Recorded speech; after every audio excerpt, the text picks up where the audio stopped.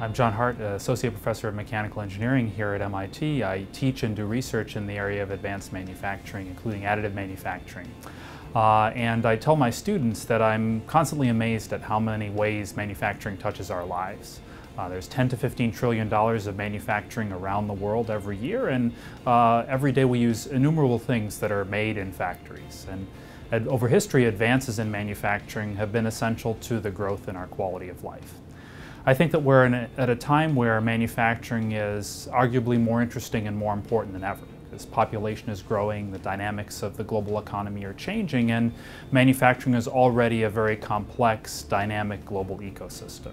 We manufacture goods around the world under different economic, social, and political conditions, and we're at a prime time to really think about the future of manufacturing. How is advanced technology going to influence how, why, and where goods are manufactured in the future, and how are we going to make manufacturing more efficient, more cost-effective, and more dynamic?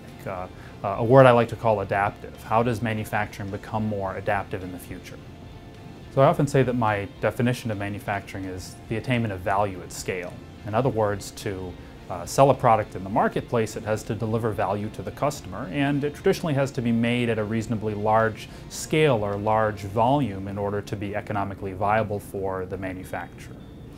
Now, I think that new manufacturing technologies have the opportunity to change that and to really redefine the axes by which we judge the effectiveness and economics of a manufacturing process. When a company develops a new product, not only do they make investment in the design and product development process itself, but also in scaling up the process, purchasing the tooling and equipment, and in the logistics of manufacturing. And that goes from the start of manufacturing all the way to the end of the product life cycle, well beyond when the product stops being sold. In many industries, manufacturers have to think about maintaining product service, for example, producing spare parts for vehicles until their end of life. And that's particularly important in certain industries, the aircraft, automobile, heavy equipment. The technologies we're working on at MIT and that are emerging across industry are going to change that. For example, 3D printing, the ability to produce arbitrary quantities of parts on demand, robotics and advanced automation, making factories more efficient and more compact, and advanced data and informatics, being able to judge and improve the efficiency of manufacturing operations and distribute manufacturing in different locations according to consumer demand.